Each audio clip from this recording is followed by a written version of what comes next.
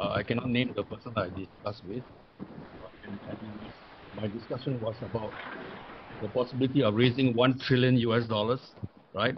And the answer that I got was from Temasek that that's not a problem at all.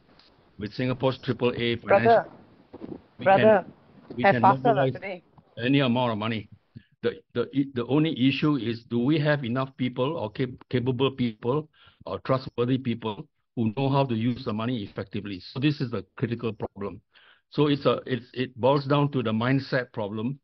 Unless we have a new generation of young people or older people who are capable of mobilizing capital and technology and working with the Southeast Asian counterparts, we are going to be a bit behind time.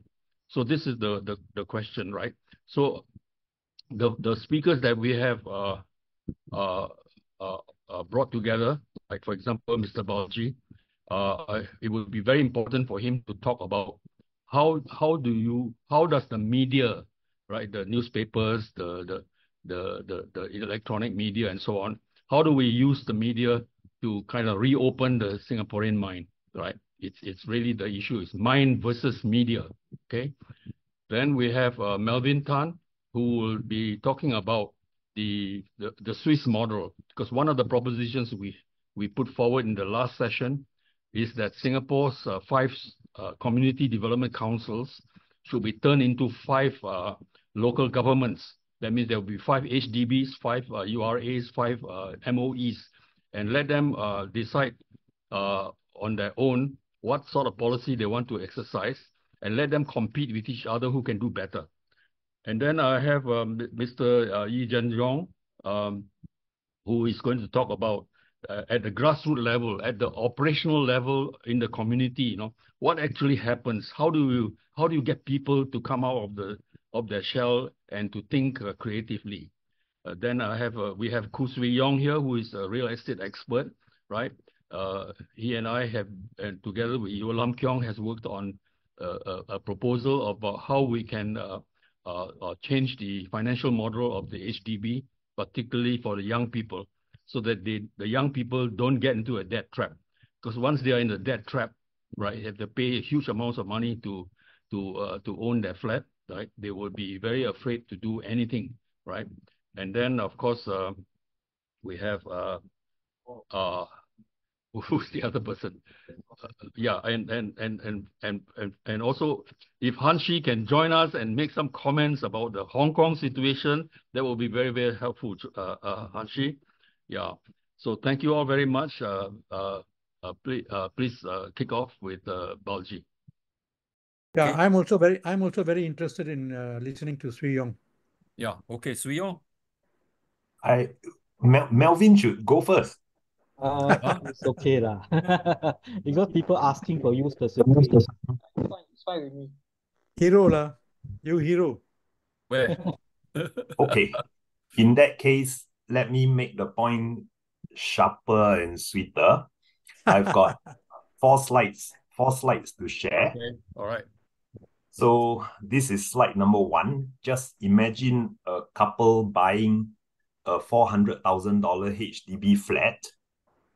And my scenario is pretty conservative, that they already have 10% cash for the down payment, which is $40,000, and they use 20%. So they paid a total of 30%, which is $120,000, towards the purchase of a $400,000 HDB flat. So husband and wife probably are about 30 years old today. They take on a 25-year loan. So on the graph, you would see that they are at 30 years old. They then pay the loan until they are 55 years old. Mm-hmm. And they have used 80,000 of CPF at the start. So I'm now calculating how much CPF they would have withdrawn over the next 25 years to pay this home loan, which is about $1,500 a month. So it's between husband and wife. in the 25 years up until they are 55 years old, assuming that they remain cash fluid, CPF fluid. I mean, in between, you could lose your jobs for a few months. You still have a bit of reserves in the CPF to continue paying. So 25 years of payment of CPF monthly plus the initial withdrawal of 80,000 from the CPF, you have lost $206,000 of interest that CPF would have paid the husband and wife. This is the power of compounding. So you withdrew from your CPF ordinary account to pay for your HDB, and then during these 25 years, CPF didn't have to pay you a total interest of 206,000. This would have been money that if they had not purchased a HDB flat, if this married couple, say, would have stayed with their parents in a big house and then have children, they would have earned this 206,000 by keeping the CPF money there. Okay, so it's not a small sum of money. At age 55, their CPF would then be let me changed. interject. What is the interest rate that you are using to calculate this? Here, I use a flat rate of 2.5% across the 25 years. If this couple had borrowed from HDB, in fact, they would be paying 2.6%. So the interest foregone would be a little bit more. If they had borrowed from the banks, some years they would be paying less than 2.5%. Some years they might be paying more than 2.5%. Like today, in a higher interest rate environment, they would probably be paying 3.5%.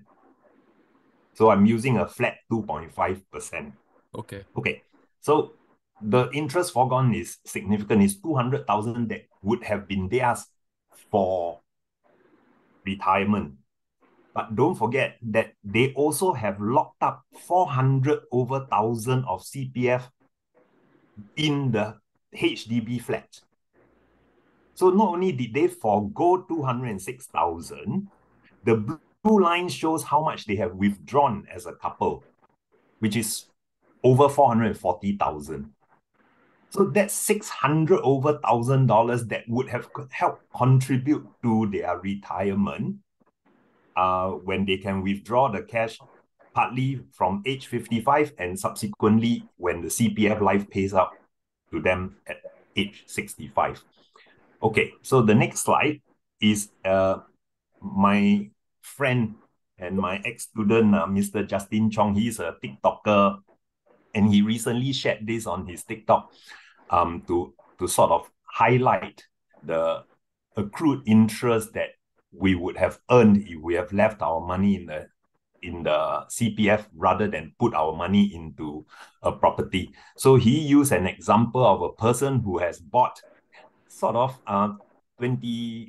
almost 30 years ago, bought a flat. At that time was about $400,000. And he and his wife, he's the main contributor to the repayment of the flat, but the wife has also used some CPF money, but he has withdrawn 355,000 over this 20-something year period, and his total accrued interest is 240,000. So the 240,000 is interest that he failed to earn, and the 355,000 is money that he withdrew from his CPF to pay for the HDB flat, which cost him 400,000. And that 355,000 included the bank interest charges. So can you see that by owning a HDB flat from when you are about 30, 35 years old, you have locked yourself into, well, Prof Tay calls it a debt trap, but to me, it is just a pair of handcuffs that for the husband, he has withdrawn 355,000, paying interest as well as paying towards the value of the HDB flat, and that he also failed to earn 240,000, which would be helping him to enjoy his post-65-year-old lifestyle. Now, we are now coming to a head where we are not even questioning what is the valuation of the HDB flat today, because in both these examples, the previous slide as well as this slide, we are talking about HDB flats that have depreciated a further 25 years. So these HDB flats may be now at 70 years left on the lease, or it could be 60 something years left on the lease. What is the value of these flats at this period? When you are about to retire, what is the value left over should you be trying to downsize? And in the meantime, you have already lost this money that you should have earned if you have kept the money in the CPF instead of taking it out to fund your housing. Now, 2 more slides. This is our population demographics, not in the Buddha head version, because that one is a male versus female. I combine male versus female and then I put it on its side. So this is Singapore plus Singapore PRs in the year 2020. And then I group them by generational cohorts. Baby boomers are in that category with the red outline. You will see that over the next 20 years, the Gen Z will move towards the right, the Gen Y will move towards the right, and you see that that's where our population is at sort of its peak. And that number is 300,000, and each bar is 5-year cohort, which means that each year is about 60,000 people. But I summarize, from the year 2021, every year there will be at least 50,000 people celebrating their 65th birthday, which is when they withdraw from CPF. They're celebrating their 50,000 people celebrating 65th birthday. But since more than 10 years ago, our number of births per year has been at 30-something thousand. So if you shifted this whole population pyramid a little bit 20 years to the right, you see that the Gen Z today who are starting to contribute money to the CPF versus the number of baby boomers and the Gen X who are now going to start withdrawing from CPF. The contribution to CPF versus the withdrawal and redemption from CPF. And the redemption is big if somebody actually passes away today. A high-earning baby boomer who is passing away today, who may have 300,000 left in his CPF, would be an immediate one-shot withdrawal of $300,000. Whereas a Gen Z that is about to start on his career, earning $3,000 a month, would only be contributing $1,000 or less of CPF every month. So the contribution to CPF funds versus the redemption of CPF funds, as this big bulge of PRs and Singaporeans start to pass on, and not just passing on, but once you are post-65, you are starting to withdraw money from your account. This Swee Yong, sorry, cut in. Can you hear me, right? So, forgive me, but I a little bit confused. My understanding is after you turn 65, you cannot draw the remainder of your CPF out. There's something called CPF Life. So you have to put aside certain amount to this insurance, which now the government also want to barge in. So are you correct in saying that, you can, anybody who turns 65 now can take out the remainder of their retirement account? No. You are correct. At 65 years old, we are withdrawing month by month. Yes. But how many people are at 65 years old withdrawing month by month compared to how many people are in the Generation Z category starting to contribute to CPF? So as a pot of funds that CPF board is managing, the redemption is increasing on a monthly basis because there are so many people getting past the 65-year mark now. And the number of young people contributing new fresh money into the pot is smaller and smaller.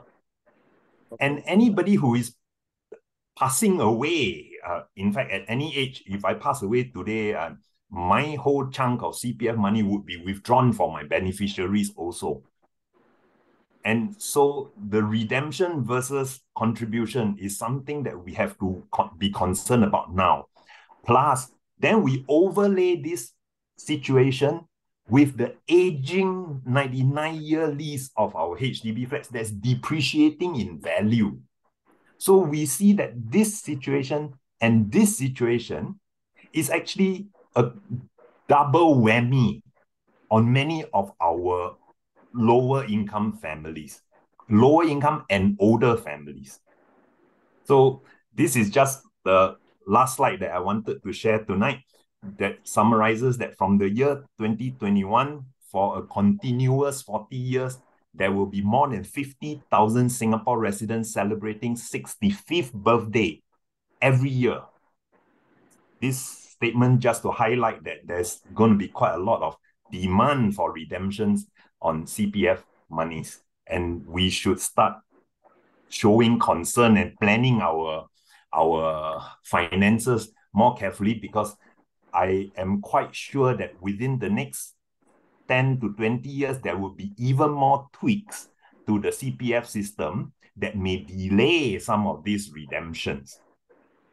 Okay, that's all from me. Okay, Swee Yong, we have a question for you from a participant name is Lee So Gyok. So she disagree and say that we can't just look at the lease decay because there's something called the annual housing cost. AHC will grow proportionally to income. This is what she wrote. AKA the price of HDB remaining 10 to 20-year lease will still be higher than the original BTO price, which is 99.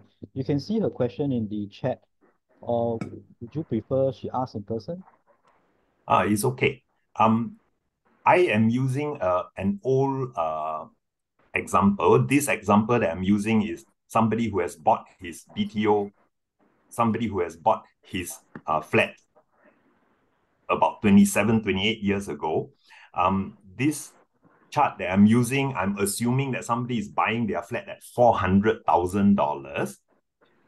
Today's BTO, 4-room flat, there are very few that starts at $400,000 already. So, of course, what So Gyok has mentioned, I mean, there's an entire range of people who have bought their HDB flats at below $100,000 that's still existing today. So we can't generalize enough to cover the extreme ends. But think about those who are staying in Commonwealth Crescent, those who are staying in Toa Payoh, Lorong 1, Lorong 4. Generally, the poorer, lower income, and in that era of baby boomers, generally only one breadwinner, the other one is a homemaker. And so they are reserves. And now they are in a HDB flat that is 50 years old, left with 49 years on the lease. They're not sure whether there'll be enough buyers who will be able to help buy out their HDB flats at still a profit, and then subsequently, where do they move to anyway? It is I can relate from my own personal experience, because my family, my dad and I, we used to stay in Holland Drive, Block 22, and we were marked for SIRS. So my dad got a flat in Commonwealth Avenue, Tanglin Hawk area. So we downgraded from 5-room to 4-room flat. So when he purchased the original Holland Drive flat, it was 1972, and he only, I remember 1972 because he bought it at 72,000. So that was a very low price back then. And because it was SIRS and downgrading, the government actually compensated by giving him a few $100,000. But the worth of the Tanglin Hawk flat today is around 450,000. So you can see he actually make money, but he's 83 years old. So he's considered a silent generation. So there are people in the SIRS group who actually benefited. But as you say, it's a very small proportion. No, so Yong, what you are saying is that the HDB home ownership sales program is actually a handcraft, right? It's a handcraft, right? Yeah. Now, what is your view well, I think the general view of most people is that hopefully they will be able to sell their HDB flat for a huge profit. Okay. So will that make a big difference to the model that you have shown that there is a flaw in the existing model? Okay, that's why the handcuff, right?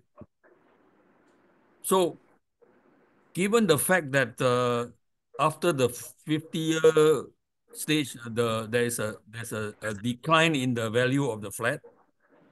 Obviously, the government knows this, and therefore they will increase the lease. And given the fact that there are going to be a lot more foreigners, maybe from China, coming to buy flats here, they will encourage that. So a $50,000 flat or $600,000 flat, the flat owner right now expects that he will be able to sell it for over $1 million in time. Is that a reasonable assumption?